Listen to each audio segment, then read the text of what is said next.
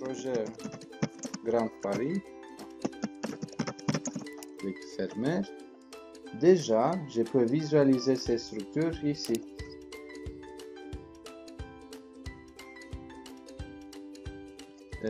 Réalisation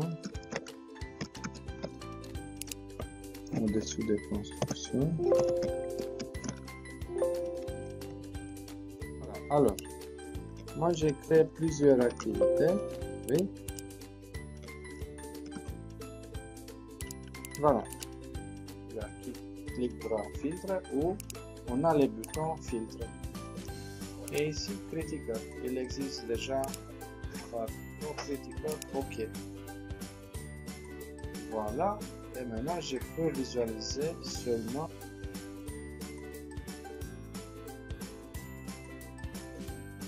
matière. Ici, c'est traduit matière. Matériel. Donc, on va sélectionner matière. Après, on doit donner une unité de mesure.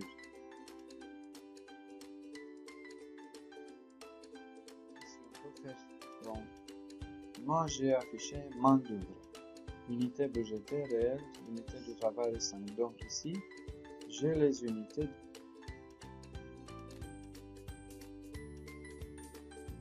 On va retourner sur cette affectation. Et mais oui, les deux.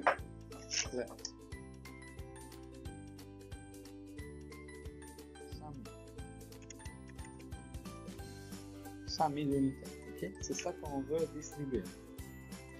Clique sur appliquer et tu es sûr de vouloir jouer. Voilà. OK. Et maintenant j'ai 100 000 unités. Oui.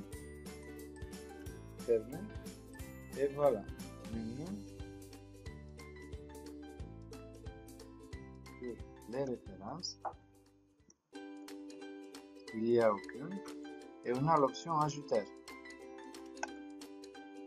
Et ici, on peut créer une copie de notre projet. Ok, sauvegarder une copie du projet en cours en tant que nouvelle référence. Ok, donc on attend quelques instants. Ok.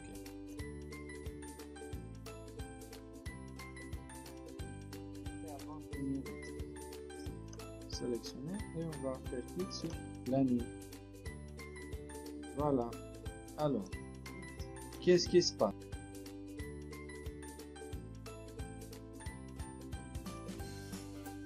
Visualisation. Et bien sûr, je peux faire print aperçu avant d'impression et avoir une étape. On peut arranger, bien sûr. Ajuster.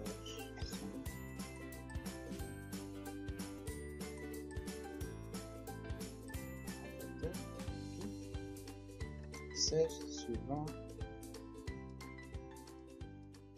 qu'est-ce que je veux importer? Projet,